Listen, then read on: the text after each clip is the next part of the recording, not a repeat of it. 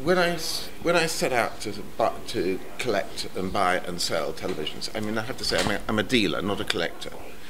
I obviously knew that the pre-war televisions were important to collect. Post-war, I really hadn't got any idea what to collect, but I thought television design must be important. There were no books on the subject, but there are actually more televisions in the world now than there are chairs in the world. And when you think about it, the number of books there are just on chairs and design of chairs would fill a room with no space to have any air in it.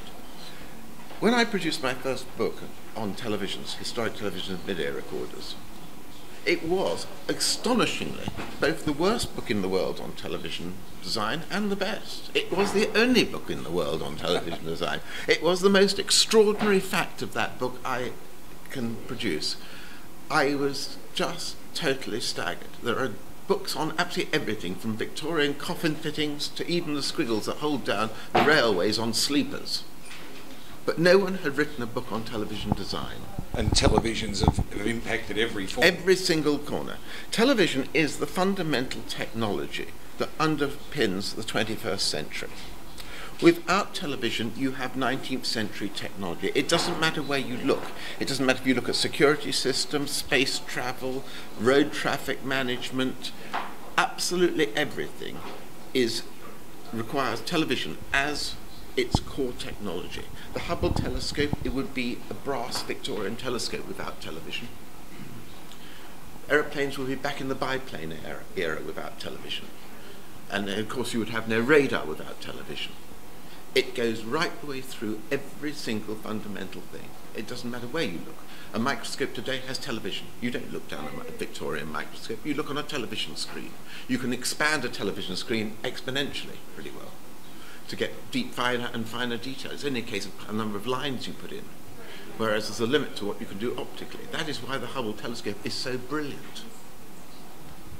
And this is high def. This television set is obviously a top design icon. It was one of the ones once I found out about it, it's one of the must-have ones.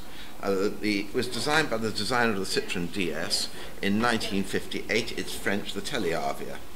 You can angle the screen round any way you like. In fact, it looks very much like a car headlamp.